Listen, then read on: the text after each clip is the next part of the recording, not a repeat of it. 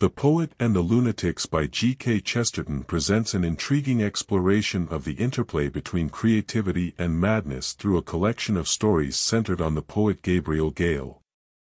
Each story delves into the lives of various characters who, in their own ways, blur the lines between genius and insanity. Chesterton uses Gale as a vehicle to explore profound philosophical and psychological themes, all while maintaining a sense of mystery and wit characteristic of his writing. Gabriel Gale, the protagonist, is portrayed as an eccentric yet insightful figure, often seeing through the facades of those around him.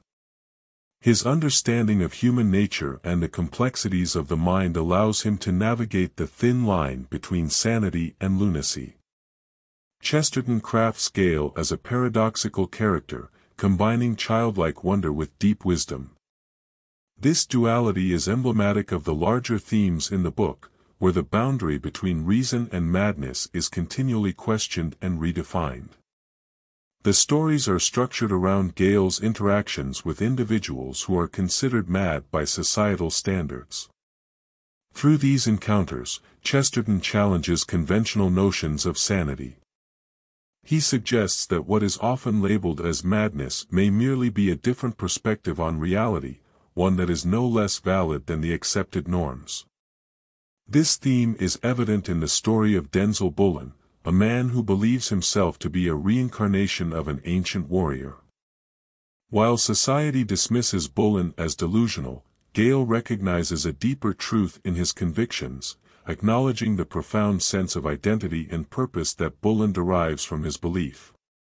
Chesterton's narrative style in The Poet and the Lunatics is marked by his use of paradox and irony. He frequently employs these literary devices to highlight the absurdities in societal attitudes towards madness. In the story of Michael Herne, an artist who creates works of disturbing intensity, Gale observes that Herne's so-called madness is in fact a heightened awareness of the world's beauty and horror. Chesterton uses this irony to critique a society that often marginalizes those who perceive reality differently, rather than attempting to understand their unique perspectives. Throughout the book, Chesterton also explores the concept of the artist as a madman. Gale himself embodies this idea, straddling the line between creative genius and lunatic.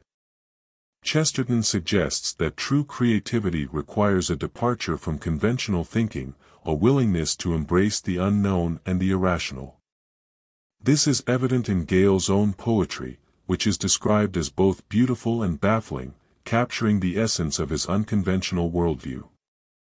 Another key theme in the book is the notion of truth and illusion.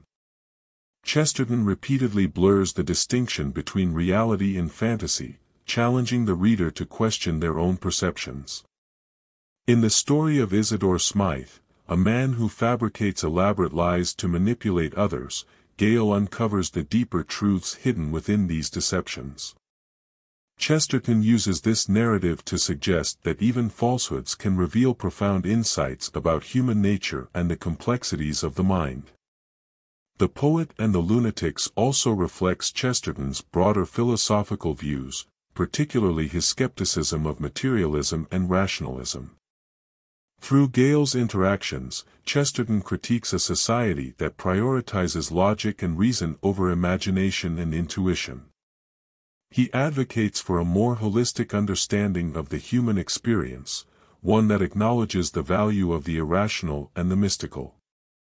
This is perhaps best exemplified in the story of Adrian Crook, a man obsessed with scientific experiments to the point of madness.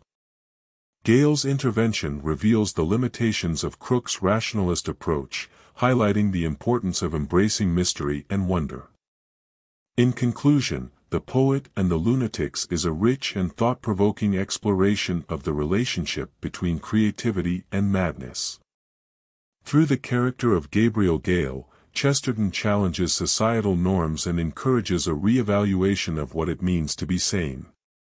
His use of paradox, irony, and philosophical musings creates a narrative that is both entertaining and deeply insightful. Chesterton's work ultimately celebrates the beauty of the unconventional mind and the profound truths that can be found in the midst of madness.